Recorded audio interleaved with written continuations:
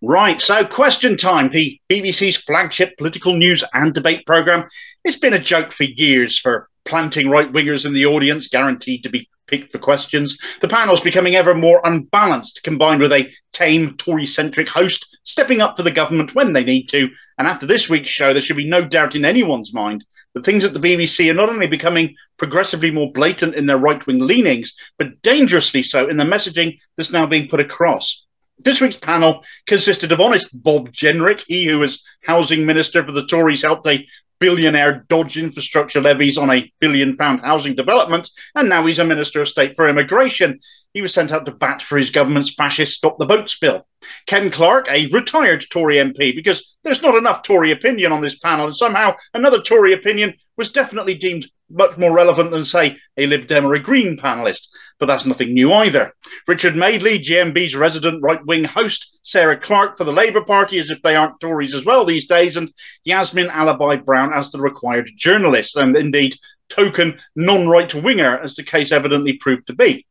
Needless to say, it was an intervention by Alibi-Brown that had Fiona Bruce leaping to the defence of the establishment on the topic of Boris Johnson's honours list. Every inch the rewards for cronyism that we all expected them to be, but perhaps none of us were quite expecting the level of abuse the honours system was going to get from Bozo, to the point he'd included his own father getting a knighthood. Alibi-Brown brought up the subject of Stanley Johnson being a wife-beater as one factor making him getting a knighthood so egregious. She said in response to Ken Clarke that, actually, Ken, he was a wife-beater, Stanley Johnson, on the record.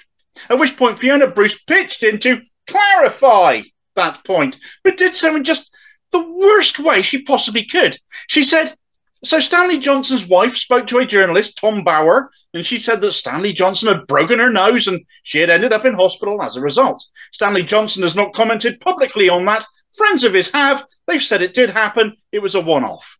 Friends commented. Friends who presumably heard it from Stanley Johnson himself. Both sides of the argument, don't be silly, so it must be true. A Johnson lie? Surely not. But Bruce just repeated what was clearly a prepared statement unquestioningly, even signing it off in the most dismissive tone, casually dismissing it, it seemed, as a one-off. That's in dispute of what his wife of the time said. I'll come to that again in a moment. But being dead now, I suppose her point of view is no longer relevant for BBC Balance. A one-off is right up there with, I'll never do it again. That's what all women beaters say, isn't it? I'll never do it again. How many women have been beaten to death in the end by men who said, I'll never do it again? I sat there thinking, my God, did the BBC really just dismiss domestic violence as typical Johnson roguery or something? Mitigating it? How is that a balanced view? How is that holding perpetrators of domestic violence to account and sending a message that it's a bad thing when the BBC seems set instead of holding the accusers of it to account?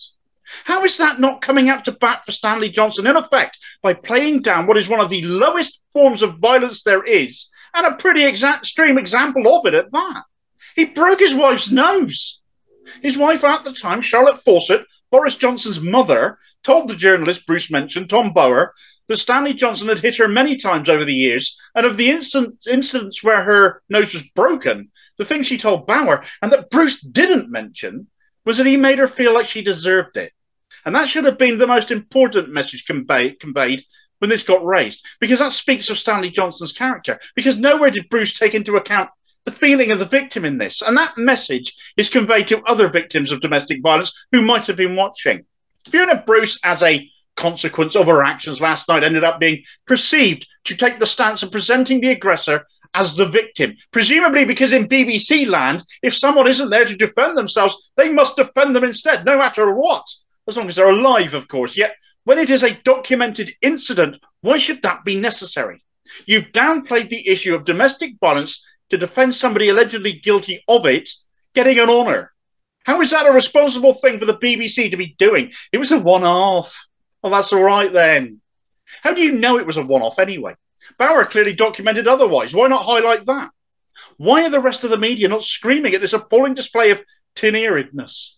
Why have the BBC not issued a statement of contrition? Why did Bruce, as I say, I think it was a prepared statement. They were ready for this to come up, even read it out. Did she not think to herself how it sounded when she was reading it? Is she that out of touch? or living in such a Torycentric bubble that she couldn't see the problem?